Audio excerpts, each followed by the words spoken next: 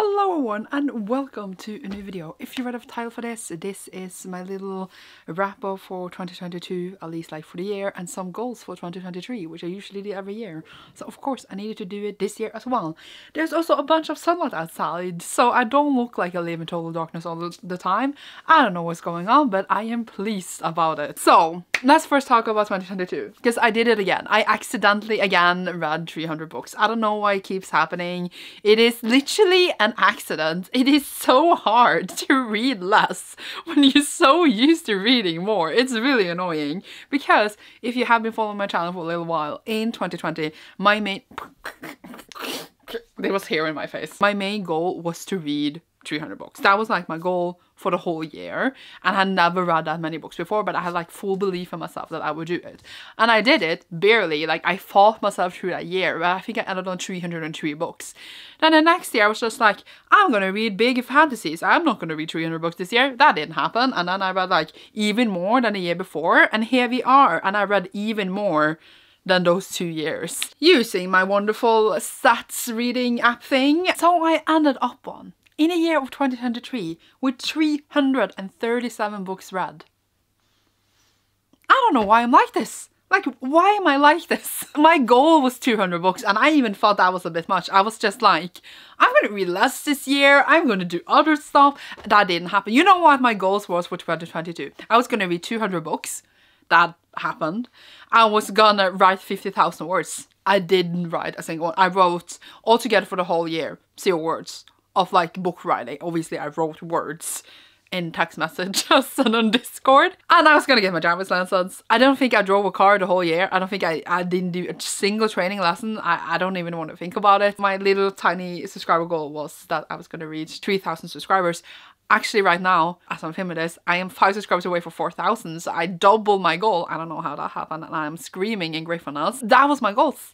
And the only one I achieved was the book one. Well, maybe that's why you didn't do any of the other goals, because you used all your time reading, Sandra. But it's not like I'm complaining. I'm not complaining in the way that I'm not supposed to read. I love reading. I love books. It's just that I also want to do some other stuff. I feel like sometimes when I'm not reading, it stresses me, and I feel like I'm trying to remove that feeling, whereas like I feel like I always need to be reading, and I feel like I've become a bit better at it. Apparently not.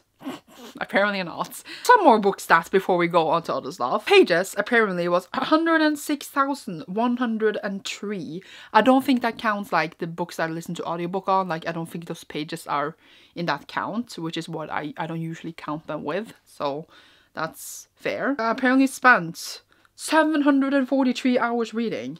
I don't know if that's a lot or a little, but I read quite fast, so I could read quite a lot than others would maybe in the same time. Not that there's a compensation, but just saying that like, if that sounds little for that many books, it's because I read fast. My best read day in pages was apparently one day I read 1,675 pages. I don't know what I was doing that day, but yeah. But yeah, I always wanted to make like a video where like I talk about how I read so much, but basically one of the things I have is that I read every single day. Like some days I read a bit less, some days I read a bit more. Like on audiobook, I still count if I listen to audiobook 5 minutes a day. That will count as reading for the day, obviously. But usually in my goal, in my head, I have 100 pages each day I'm gonna read. If I don't read 100 pages one day, I will read 200 pages the next day, etc. to catch up. Obviously, I haven't always followed that. I read much more than that.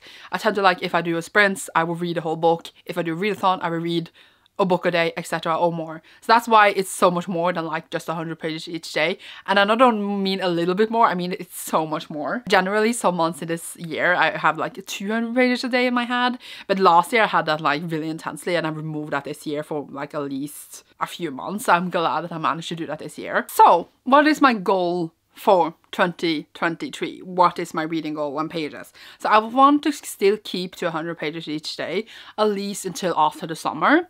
And then I want to put my goal, I was gonna say at 150, but I think I'm just gonna do 200, because this year I think I reached 200 quite early in the year. And then I think I just try to chill after, but like, yeah. Because I know I'm still going to do lots of sprints, especially because of Patreon. I do at least a round of sprints every week. And then I still will participate in readathons here and there. Then I also read much more for those months. So with that like in mind, I think 200 is a reachable goal. I also have my TBR game where I think in average 15 pandas fall every month. And if you take 15 and multiply that with 12, that is 180 books already. And then you know I'm gonna read more than that. So I think 200 is a reachable goal, which again, hopefully I won't reach 300.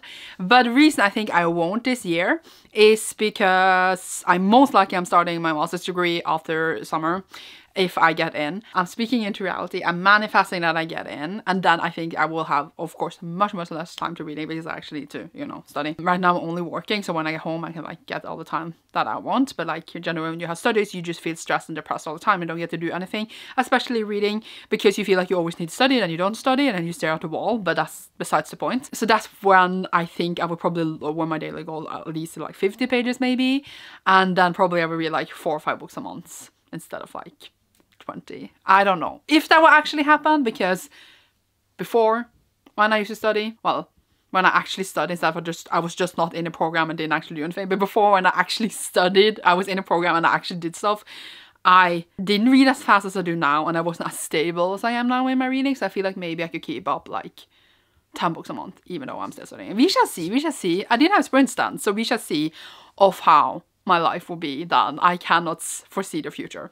But yeah, 200 books, 100 pages each day. If any goals of like what I want to complete, there's only like one specific goal that I want to like have for the year. And that is to finish The Realm of the Elder Rings by Bowen Hall. I'm only holding this up because this is the next series I own. I don't have any of the ones in the last one, which is granted only 7 books. I have this as the goal, is to finish Realm of the Elder Rings for this year.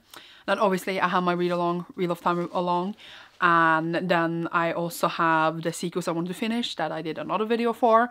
But those are like, it's not like things I don't think I will make, but I don't like have any like specific genres and stuff I want to do. I want, of course, just do my channel and chill like I always have and find stuff to do. And yeah, if there are any specific videos you want to see this from me this year, I will try to get to them. I hopefully will get to do fun vlogs. I hopefully will get to continue, for example, booktubers favorites, etc. But if on a serious you want to see, then please tell me down below and I will see what I can do throughout the year.